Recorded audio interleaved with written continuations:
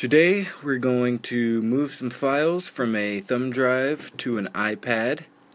To do so, you're going to need a couple things. You're going to need a computer, an iPad, a thumb drive, camera connection kit, the new one, which allows you to charge also because you will need power, the power cable, lightning to USB cable, and two apps, Document 6 and Audio Share by Chematica, and it's a couple bucks in the Apple Store.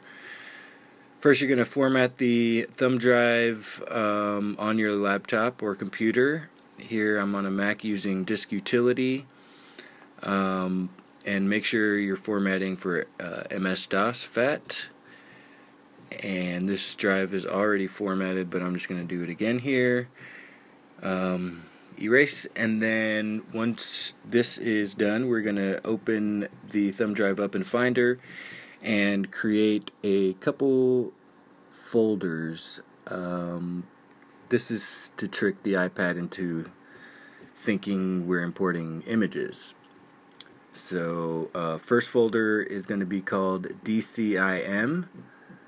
Second folder in that folder is going to be called 100 Apple. And then in that folder, you're going to place your documents. And it could be anything. In this case, we're going to compress a folder full of wave samples. We drag the compressed zip into that 100 Apple folder, and then we rename it. It doesn't really matter what you rename it. I previously watched a tutorial where DSC_999 was what you had to do, but you can do anything. I've tried it.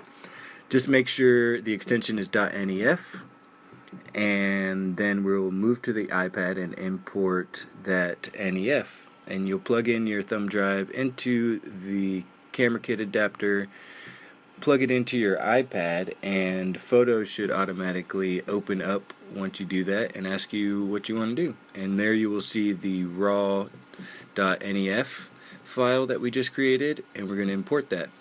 And you can, from here, either keep it or discard it. I'll just keep this one, I guess. And from here, we'll move on to importing the .nef from your camera roll to Document 6. In this case, we'll hit the plus sign in the bottom right in Documents. We'll go to our camera roll, last import, and import this file. And in Document, what we're going to need documents for is renaming the file. So hit rename, and make sure you add .zip at the end of the file. And use .zip, and there you go, there's your sample zip. And you can unzip it in here, but since this is audio and I need it for audio purposes, I'm going to open up Audio Share. And in Audio Share, we hit the little yellow button on the bottom.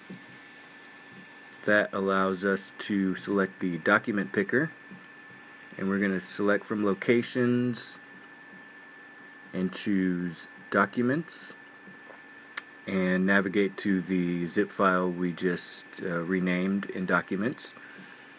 And once you do that, Audio Share will automatically ask you if you want to unzip, and you just hit yes. And there you go, you have it. Sometimes, since it's MS-DOS formatted, it'll add these extra little files that I just tend to delete, like the DS store you see at the top. I know you never had a girl quite like me. And there you go, samples imported, ready to use in other music applications.